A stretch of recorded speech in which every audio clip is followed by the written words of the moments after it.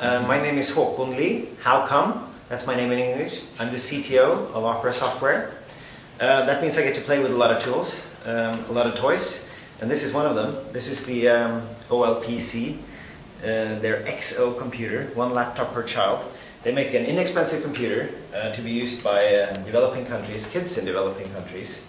And we'll take a look at the machine here. It's actually, figuring out how to open it is actually non-obvious. You'd have to take out the small antenna, the rabbit ears here, and then you can lift the screen.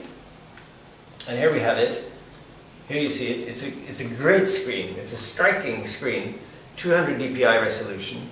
The physical size is quite small, but the resolution when you get close is really quite stunning. Then it has what you expect from a laptop. It has a keyboard. It has a mouse. It has USB ports. One on this side, two on this side. It has speakers, it has a camera, it has a microphone, and it has navigation buttons on the side here. It's really quite cool. The hardware, I think, is great. They've done some new work here, really change computing from being the always faster, always more memory, always this, always that, to being a very minimalistic approach. And I think a lot of people in the West, not only kids, but also adults, will want to have this machine. So I hope they find some kind of distribution mechanism so that they can take this also to our part of the world. There's also, if you really want to see the hardware, you can tilt the screen here, and then you see this SD port come to sight. This is really the hidden feature. I wouldn't have noticed this if I didn't know it was there. And by continuing the tilt, we can turn the machine into a tablet. And we can take it along in the handle that we have here as well. So it's really quite cool.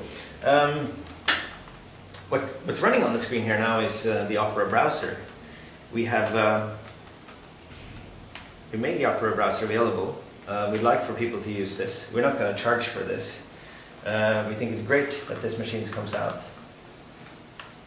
And we think that Opera runs very well in it. The processor here is 400 megahertz. It's got 128 megabytes of memory. It doesn't have a hard drive. It has flash memory. But for Opera, this is a great environment to run in. We're used to running on all sorts of phones where you're constrained. You have a constraint based on battery life, constrained processor, constrained connectivity. And it's exactly the same constraints that you have on a machine like this that's going to be used in a village somewhere, maybe without sockets, power sockets in your home. The idea there is to have a power supply where you generate the power you use with your hand or your foot, having a sort of foot pedal.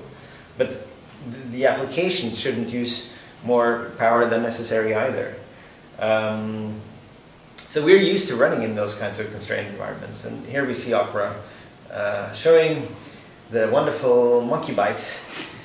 And I'm going to switch to another page here, wired news.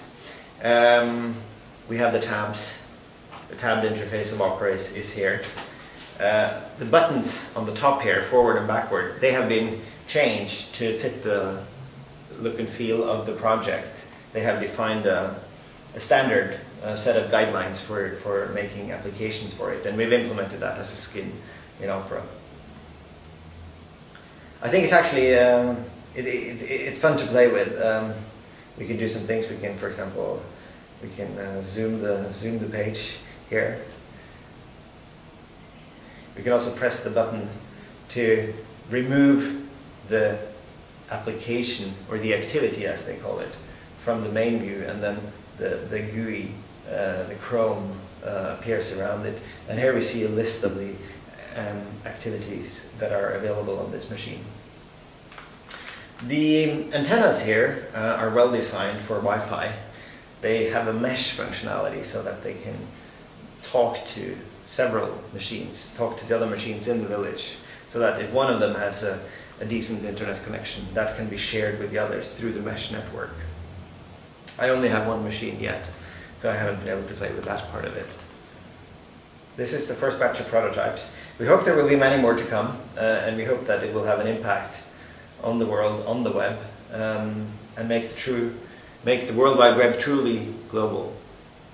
Thank you.